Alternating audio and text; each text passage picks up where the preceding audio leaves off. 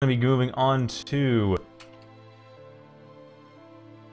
well, Red Comet, which is going to be, I believe, Game 2 between AgentE382 and Fealthas.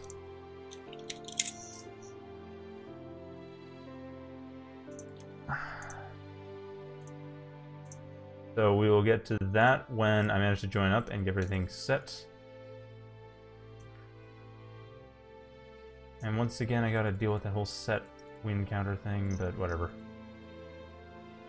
Oh wait, who won last game? Shoot, I don't know who won. This is what I mean. Snugglebase knows what's up. They know how to do this, because... crying out loud, this is a pain in the butt. Okay, Fealthas won last game. Cool.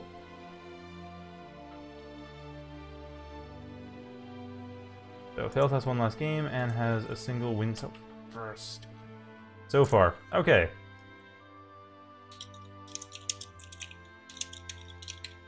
Awesome. So I can now join up and everything should be good.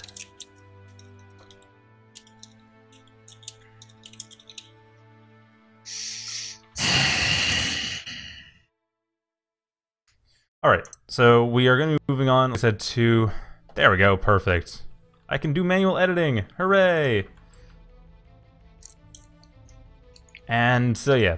Oh, it looks like AgentE382 started out in the cheese position at the northwest side of the map. So for those of you not familiar, this map, you normally start out on the west side, either usually southwest, sometimes center-west, but never northwest. Northwest is, you expect your opponent to start northeast, and you want to cheese them out. That's how it works. Yeah, I think there is, a lot of people do choose that spot, but it's not you are choosing to start at a close position, or it's not working out for him at all. He's getting his masons sniped out. Yeah. But I mean, it does give you 3 metal extractors behind your factory. Yeah, and like I said, it gets you a shorter rush distance, but it looks like that didn't really pan out. Only 1 dart was sent in that hasn't been reclaimed so far. So Fealthas basically able to completely get rid of whatever rush may have happened, assuming that AgentE382 even went for a rush. I don't know that they did. I'm not sure that they actually were intending to do this. I'd have to check their record, but I think they might be a team player. Their name is not familiar. I have not seen them play a whole lot of 1v1, so I'm guessing they're more of a team player, and they're probably used to the way that in 3v3s or higher, you would start in that spot. Someone would start in the northwest because there's room. Like someone's taking the southwest and center. It's tempting to start north because you have these 2 defensible entrances, and you just need to defend one and the other, and you have 3 mexes or even 5, where the other one you're starting very wide open, but the 3 starting mexes are much closer together, so they're easier to defend, and that's the difference between the 2 starts, really. So that is, well, it looks like that didn't really pan out, and that's probably going to mean death for Fealthas, sorry, for AgentE382, because AgentE382, they've got really not much to go on, I don't think, unless I'm missing something. He's pushing HLTs down the map, which is an interesting strategy. He's also morphed his commander with, what has he got? A beam laser and a nano lathe. So we'll see whether that pays off. He's stalling on energy right now, though, so he's not building at full speed. Yeah, that rating actually didn't... well, that rating touched a couple of the wind generators, but these wind gens are not the most reliable. Still, yeah, I don't really... it's just, this area is risky. I mean, yeah, it's 2 defensible expansions, but it's also 2 areas that your opponent can just pincer you in. And Fealthas knows how to do that. He lost his HLT, which he's trying to put into forward position there, because he didn't put it on high priority. His factory was still drawing half of his resources, so it's something you've got to be sort of scared of. And he has idle constructors sitting outside his factory right now that he needs to be pulling it back and expanding behind him and taking the reclaim that was left there. Yeah, and it he's looks building like 2 HLTs next to each other. He's basically conceding so much territory by doing this. Yeah, not to mention, there's actually, if you notice the build orders, they have sent one of their workers around the back to do that. But the way their build orders have been working, they've been kind of going around the back and then one around the front as well. Which doesn't work especially well. Oh, the sound seems low, really? That's strange. Sorry, I feel like it's telling me the sound seems a bit low. Not sure why. I got it pretty high up. But I might anyway, for the game, this is a classic. You can see, I think, Shadow Fury's you're completely right by saying he's a team player here. The strategy he's pulling here is to defend a very narrow alley and to move forwards in a line with his commander towards his opponent. To morph his commander, take up to half the map. He's actually a good team player. He's taking up to half the map.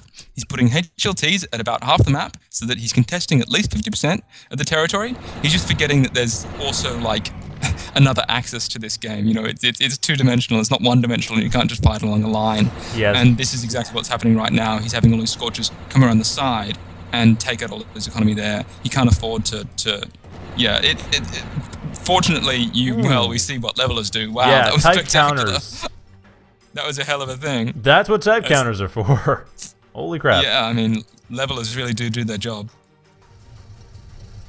Right, so that was a good demonstration of how type counters work in this game.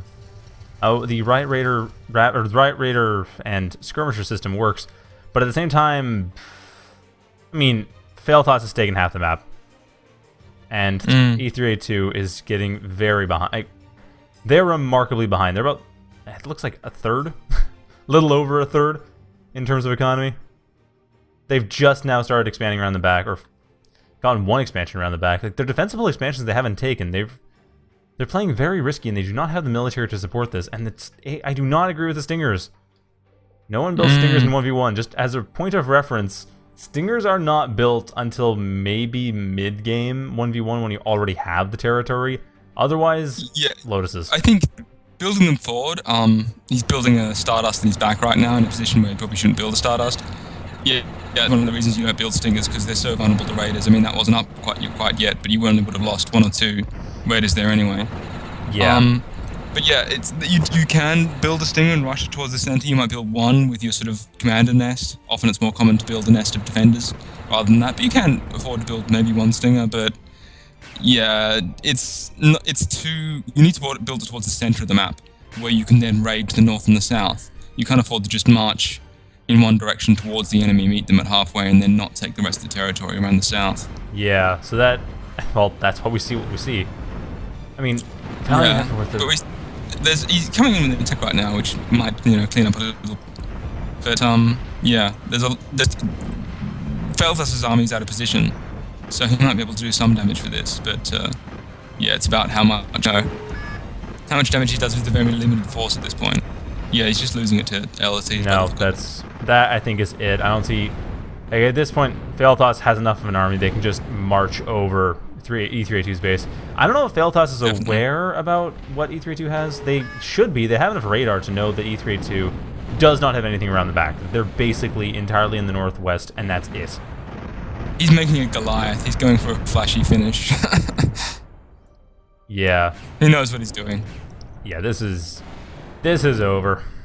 He wants to be impressive. He wants to be impressive and make a Goliath and bust in there just to show what he's capable of. Yeah. Don't have to wait for 20 seconds given the economy they have. Sheesh. Plus 75 metal. Again, priorities. He should be using priorities or at least assisting one factory over the other. But you can see that Agent is morphing, so he's really having a very commander-centric, very sort of make a nest. He's making a nest with, an Aegis and what have you. This is something that a team player would do. Yeah. Is that they build a nest, and then when they start getting hit by artillery, their response is to build defensively, to build a shield generator there, so that to defend the artillery, and that's what shield generators are for. It's a good move. Only, or 1v1 player's response, the correct response, is to get some raiders and go kill the artillery, or some assault units if it's defended, and just go in there and kill it. Or go around. Here comes the Goliath in now. This will be interesting. A Goliath in 1v1. Yeah, well, this comes up actually quite often. It just doesn't come up 10 minutes into the game. Not that often. Although it, should be able to deal with everything here. So yeah, this is game. This is game out with style. 382 is not. Or E382 is not throwing the towel though. They're still going for it. The Goliath is a half health. He's targeting incorrectly though. He's targeting in such a way that he's shifting his fire. He might get stunned. Ooh, I don't think so. No, that's definitely not going to happen now. The Goliath is taking a lot of damage. They're not invulnerable.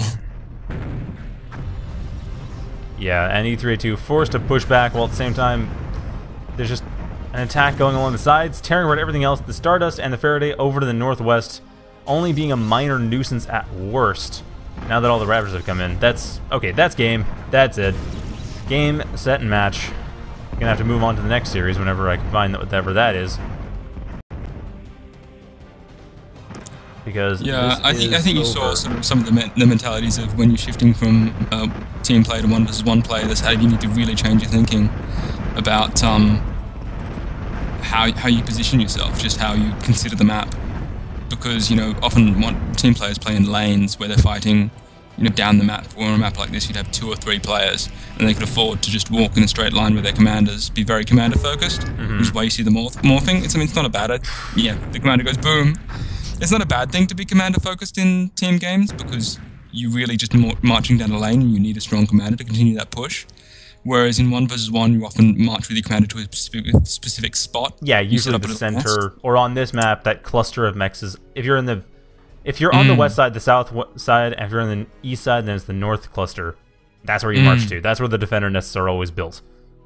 Yep. But not above that point specifically. Yep. The reason it's better to take the center is because it just allows you to project force up and down from that position. Whereas if you take a side, you have to project force to the bottom of the map. Requires so much more effort. If the enemy tries to raid, they have to raid around you, so you split their force. Yep. Okay, anyway, I'm just going to restart the stream for a sec and be back. So stay tuned. Be back in just a moment.